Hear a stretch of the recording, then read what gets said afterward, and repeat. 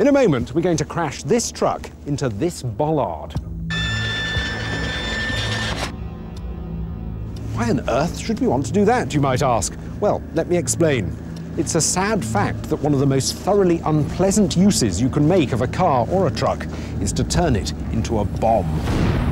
You'll remember IRA attacks from the past, like the one in the City of London in 1992 and Canary Wharf in '96. They both used trucks filled with explosives. Timothy McVeigh, the Oklahoma bomber, packed his explosives into a rented truck. The blast killed 168 people. And suicide bombers often use cars and trucks too, driving them to the heart of their targets, then instantly detonating their payload. This is the devastation caused by a suicide car bomb in Egypt. Fortunately, we've never suffered a suicide car or truck bomb in the UK. But in our current state of alert, particularly following July's London bombings, it's a threat that needs to be taken very seriously. So, what can be done to protect us against it? Well, as part of a long-running research and development programme run by the security service MI5, there's continuous innovation and testing of a whole range of measures from a number of manufacturers. This is the Avon Rising Blocker. This is their drop-arm barrier. And there are some newly developed sliding gates.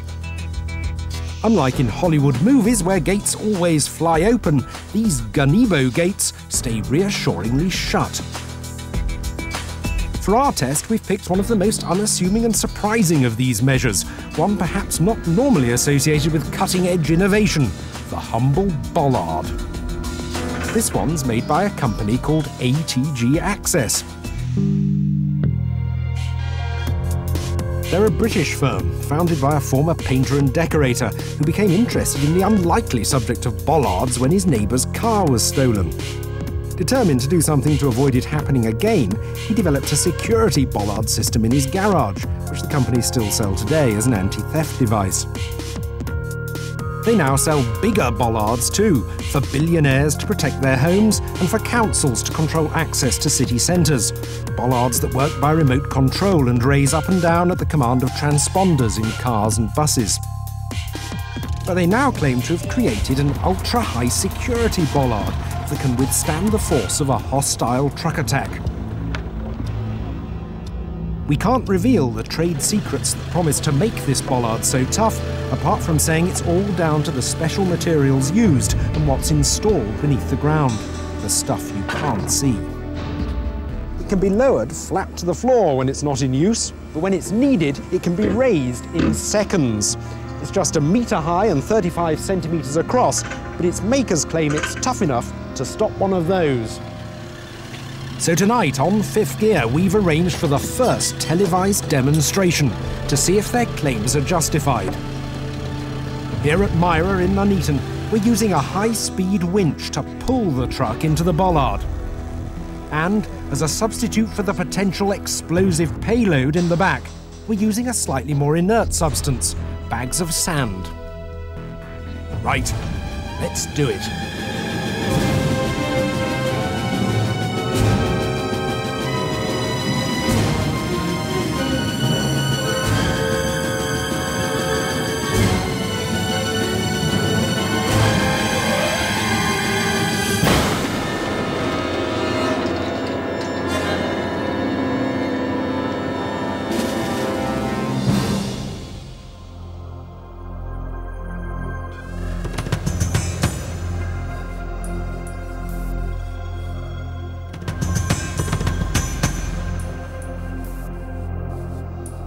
The truck is stopped dead. Though the cab and a shower of debris carries on forward, there's no way it would be going anywhere after this.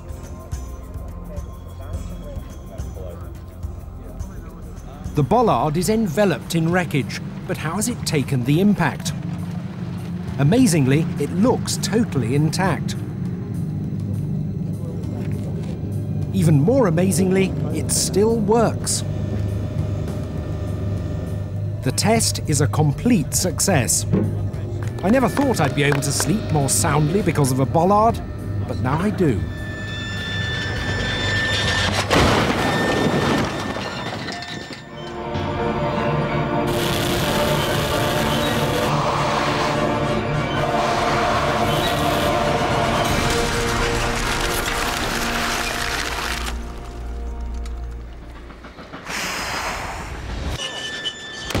The Focus is obliterated on impact. Only the rear end escapes total destruction. And the passengers? Don't ask.